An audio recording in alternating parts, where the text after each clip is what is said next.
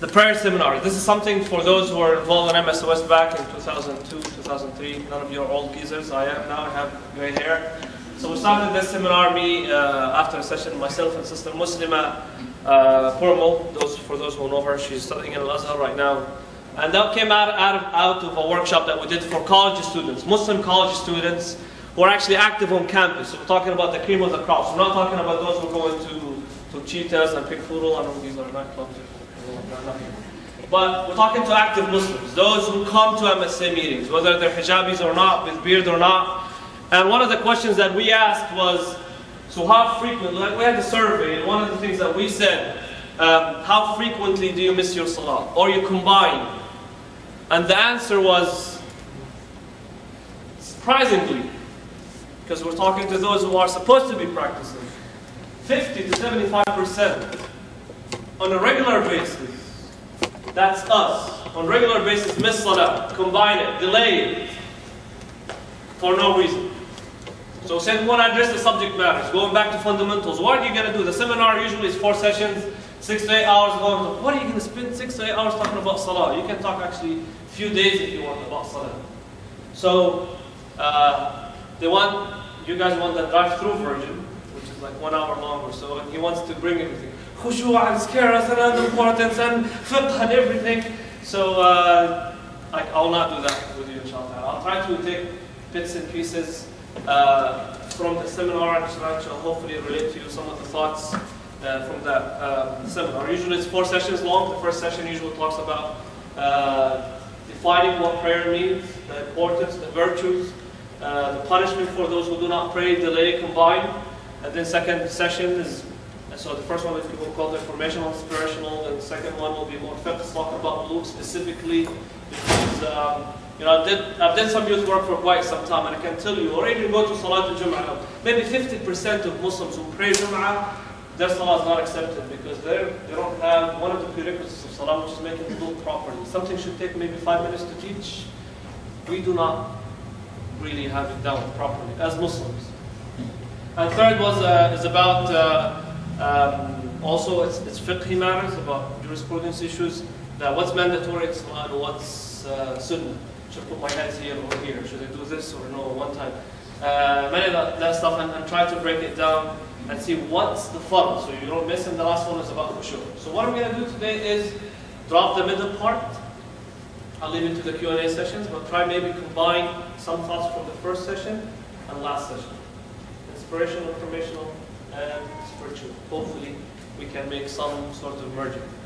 That sounds good or no? Mm-hmm. Yes? Thoughts? How many of you had attended the seminar in the past? Well, I know that one was there, 2, okay, 3, 4. So I can ask the question. Okay, so here's what I have in mind, inshallah. Maybe you can tell me if this will work or not.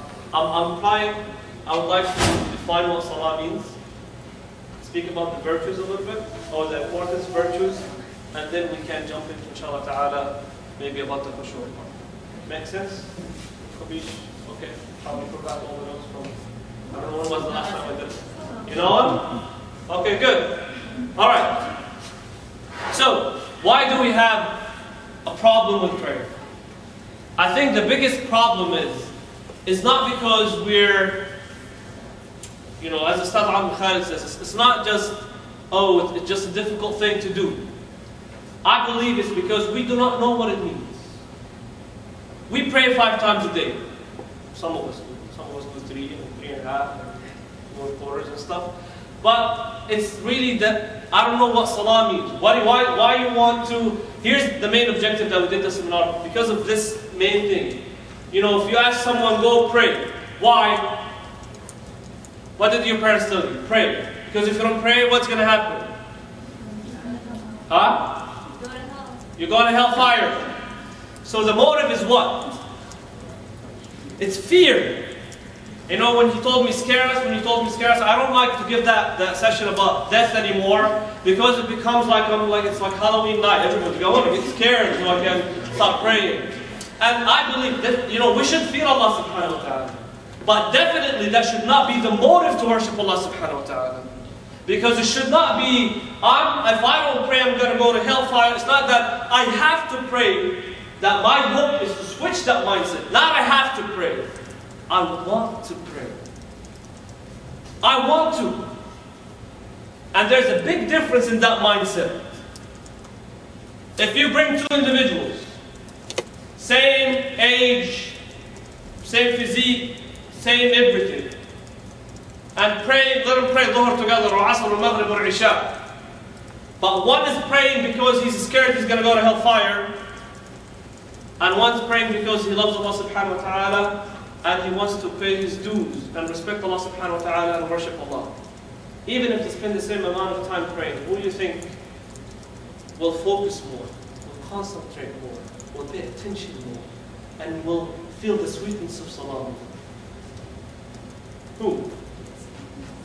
The one who wants to, not the one who has to. Like, not the one that I have to pray, I want to pray. And I hope that what you come maybe today, I don't know if you'll be able to achieve that, but at least hopefully opens your eyes that I want to pray. But in order for you to say that, you've got to understand what it means. Right? What does salah mean? We define it. Those who attended in the past. I think they gave you 3 definitions, right? What does salah mean? Bad students, here we go. What is the first one you said? Do you recall? Do you recall? Okay, 3 things. No, the one in the back. Do you remember? You don't have to be correct. What does salah mean to you guys? It means prayer. Prayer? Okay, that's a translation. That's good. What's salah mean? What? Yeah, I want the actual meaning. No, not translation. Oh. I mean, what salah could mean to you. I mean, it's fine if you say the translation. What means salah, means prayer, means. But I want to use it because this tells a lot, says a lot. Say, yes, I'm cheating. Tell me. It means namaz. Namaz, that's good. Some people don't say you. I went to Pakistan. Namaz is Urdu. Yes. Perhaps it comes from the word salah, connection. That's it. That's it. That's the first meaning. As-salah, if you look at the linguistic meaning of as-salah, linguistically, the root is, for those, do you have Arabic classes in UCI, Irvine? Here? No? So as-salah comes from the root, sila, connection. Alright? It comes, the root is sad, lam, and there's that ha marbuta or ta, sila. Connection. So that means when I'm standing up and praying, and that's the one I was missing on. I was thinking, where's Osman? Where are you going? That's the one I was forgetting. As-salah comes from sila, connection. So when I'm praying, the mindset that I need to have, that I'm right now in a relationship. I'm in a relationship. You know, anybody's engaged here? No? Everybody wants to be engaged, I guess. Good. Oh, come on. Cool. You know when you're engaged, you guys all listen. You're interested in somebody, you have a crush, and all that stuff. You look your best, don't you? And you comb your beard, your hair, make sure you scarf, whatever it is, you look good. Why you want to be? Because while you are engaged in that relationship, or you speak into that, you lose all of that after you get married. But why you want to make sure that you impress. You are attentive to what you're saying. If you go for a job interview, if you go to meet your advisor, right? You're waiting for, what are they going to say? They're going to advise me. So you pay attention. You will look good. You will smell good. You will pay attention. You know what you're saying as well. Why? There's some sort of a relationship. There's some sort of connection, right? So you are paying attention to that. Do we do the same? Do we have that mindset when we meet Allah subhanahu wa ta'ala? When I'm standing right now, maybe some of us haven't prayed Maghrib or Isha yet. I'm about to pray Allahu Akbar. Is that what you have in your mind? I'm about to engage in a relationship with Allah subhanahu wa ta'ala. You know what Sayyidina Ali says? If you want Allah to speak to you, just open the book. Which book? The Quran. These are the words of Allah subhanahu wa ta'ala. He's directly speaking to you, to everybody in this universe. So you don't have to sit, just open